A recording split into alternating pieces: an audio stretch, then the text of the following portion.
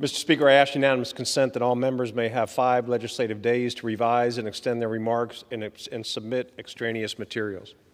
Without objection. Mr. Speaker, I rise to discuss the threats facing conservative speech in this country. When members of government take it upon themselves to declare certain speech illegal or undesirable, they effectively silence opposition. This isn't the American way. We've seen this kind of censorship in Saudi Arabia, Communist China, Soviet Russian. We never want to see it in America. Tonight, we're gathered to call attention to a shocking, coordinated attempt by progressives in business and government to suppress dissent, stifle debate, and threaten free speech.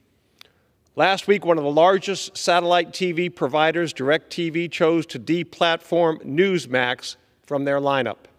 Newsmax is the 4th highest-rated cable news channel and is watched by more than 25 million Americans. This decision means that more than 13 million homes will lose access to Newsmax programming. 2 years ago, Democratic members of the Energy and Commerce Committee wrote to AT&T and DirecTV encouraging the censorship of One America News, Fox News, and Newsmax. 2 years later, 2 out of 3 of those networks are now deplatformed. 1 year ago, after pressure from Democrats, AT&T and DirecTV removed One America News Network from its programming, and now DirecTV has removed Newsmax.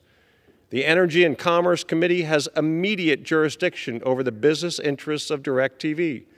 It doesn't take a rocket scientist to understand why AT&T and DirecTV felt pressured to comply with committee demands. Simply put, Democrats in that committee disagreed with the content coming out of One America News Network and Newsmax and decided they wanted them canceled. This is a clear case of free speech infringement and viewpoint discrimination. Government colluding with telecommunications giants should chill us all. We are facing a concerted, unabashed effort to shrink the limits of debate by corporations in an unholy alliance with political activists and their government avatars.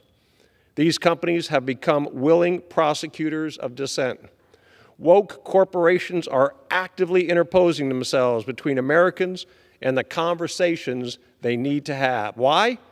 Because they're afraid. Afraid that the lessons they learned in progressive universities won't stand up to objective scrutiny.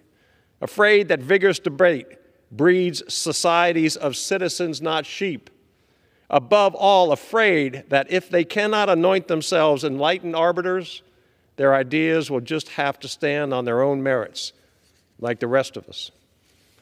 I urge my colleagues across the aisle to rethink their desire to silence opposition. The people who want to silence opponents are people who can't win debates. I urge American businesses to stiffen their spines and stand up in favor of free speech and open speech. We acknowledge that we may never know the exact mindset of the decision makers who decided to join hand in glove with progressives' drive to silence their opposition. But what we know is more than enough. Democrats asked and DirecTV delivered. Progressives spoke up and One America News was silenced. Newsmax is now on the chopping block. Where does that leave us? Under the lengthening shadow of censorship or at the beginning of a new era when freedom fights back? I know what side I will be on.